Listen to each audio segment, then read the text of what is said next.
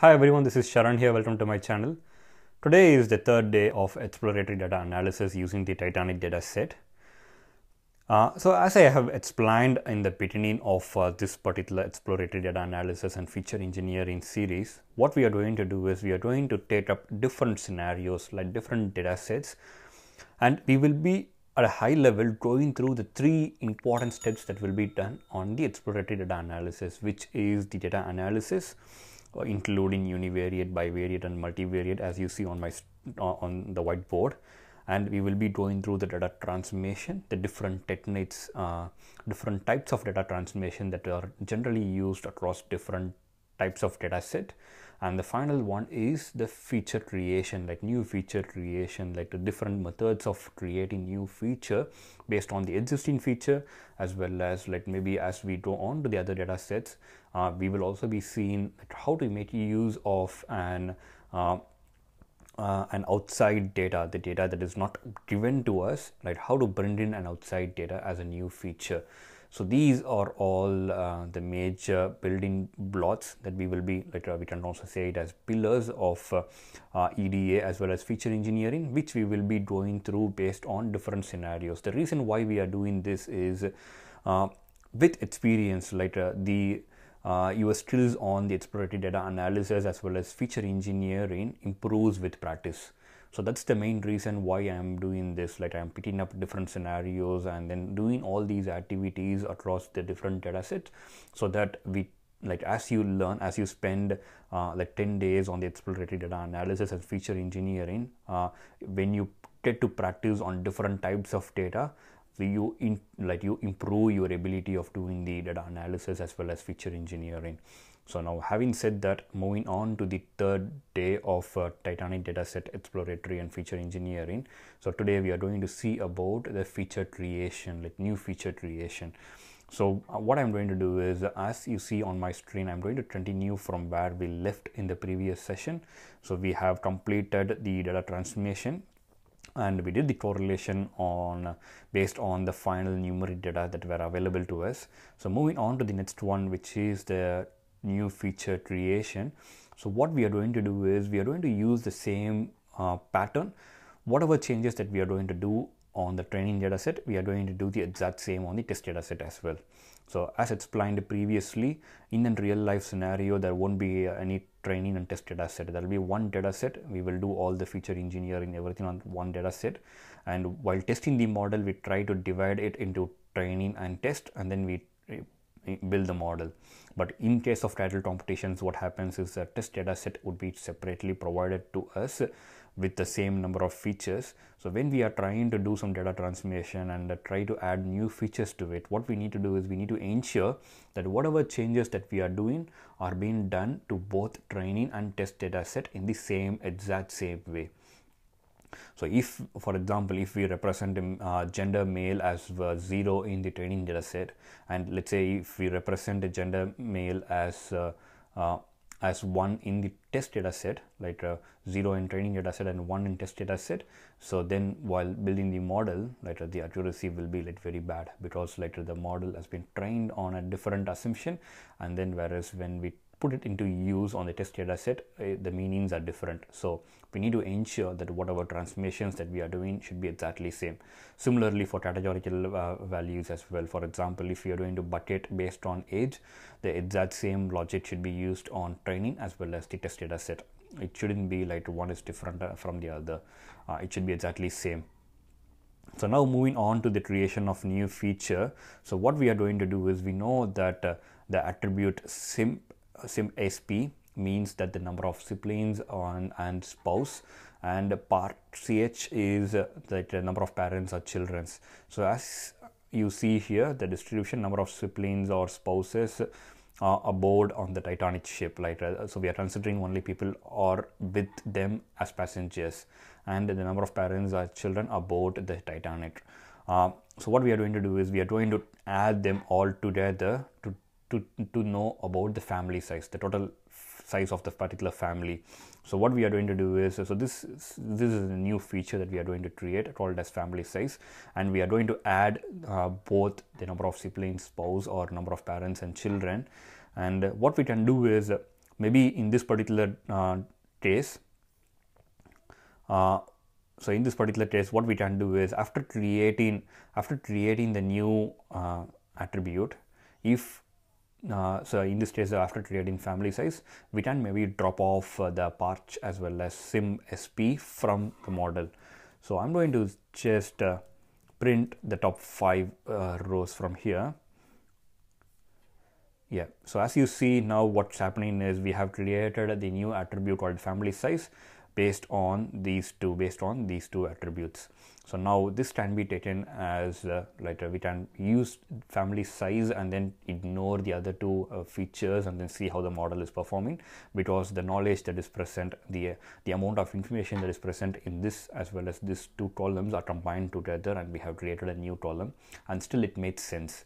So it's not like we are trying to add numeric values of two different columns which are totally not related to each other. So we are trying to add something that is related to each other, and it makes lots of sense. So I guess like family size could potentially replace the other two features.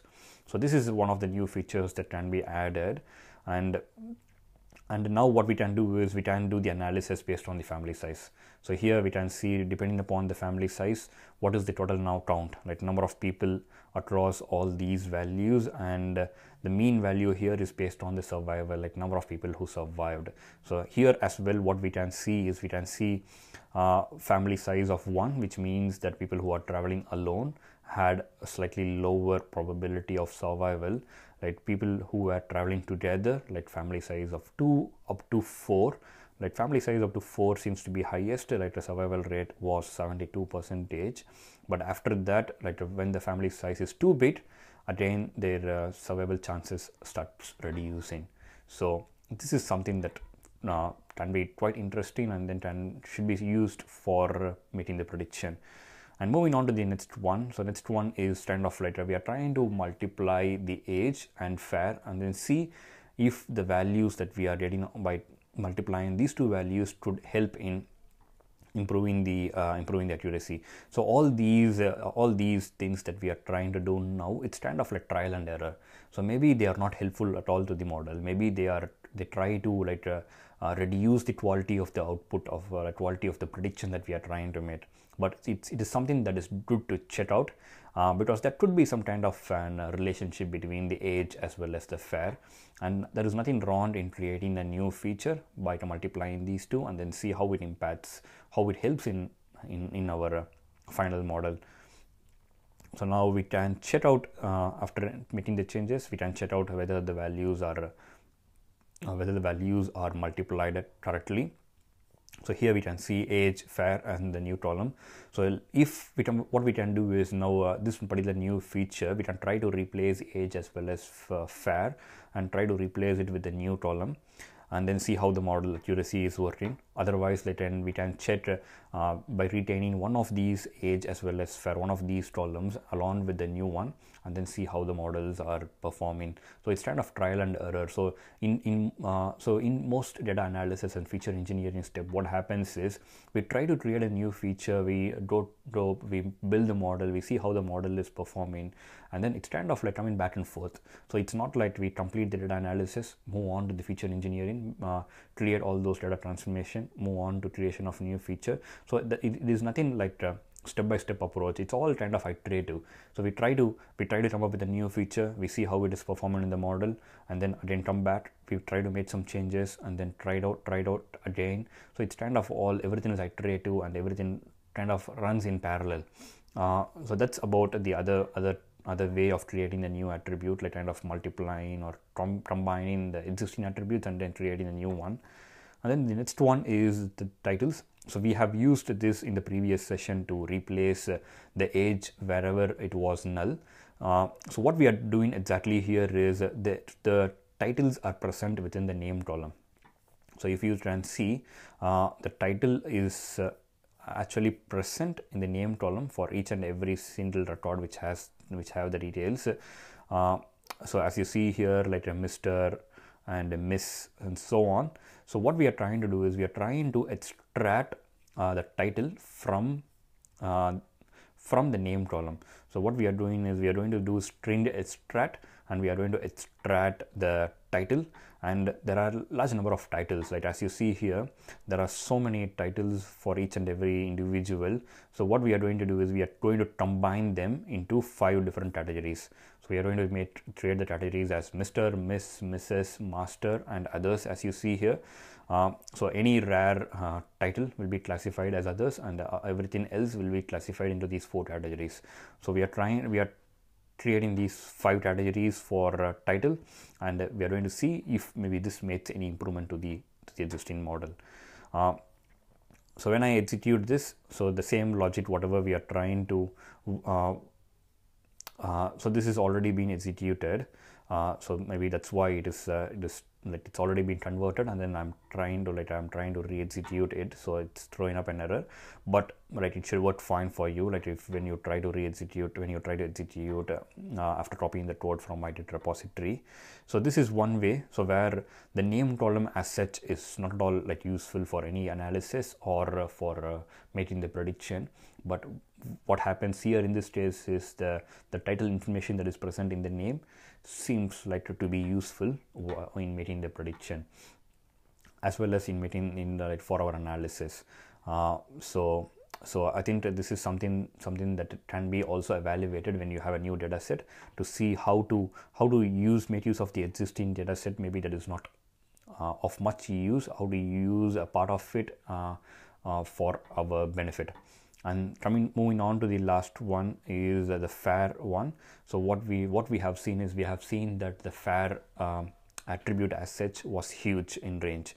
Like majority of them were below 100, whereas the range was going up to 500. So what we are trying to do is we are going to divide this into different quartiles. So I'm going to use qcut. I'm going to cut this fair range into 13 equal parts and maybe assign the name to each one of them. So what we are going to do is we are going to cut this into 13 equal parts and give the values ranging from 0 to 12, from 1 to 13. So when I execute this, let me show you the data here.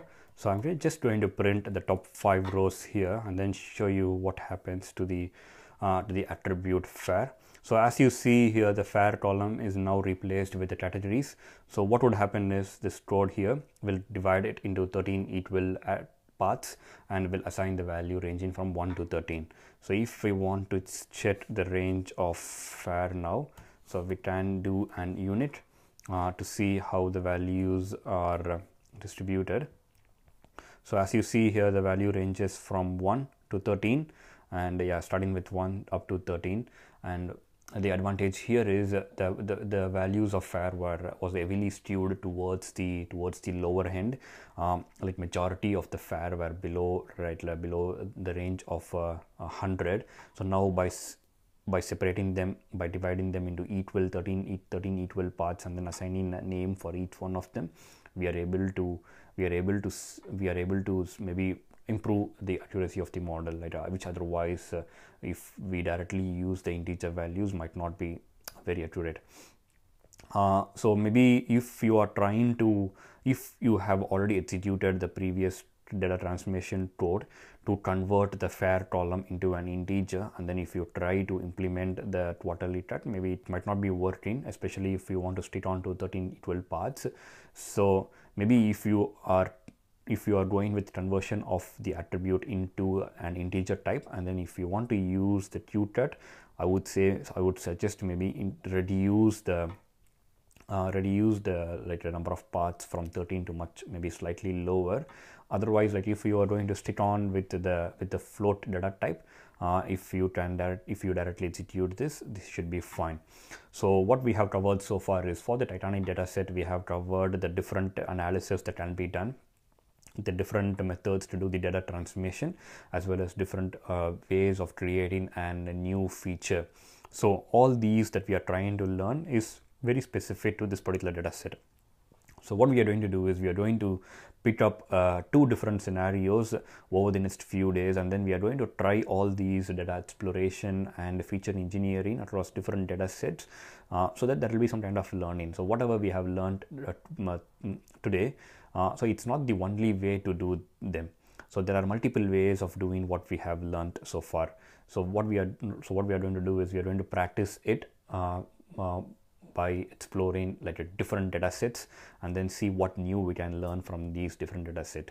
What I would suggest to you is I would suggest that after watching all these videos, try to execute the code and then see if you are able to understand every line that is present in the code.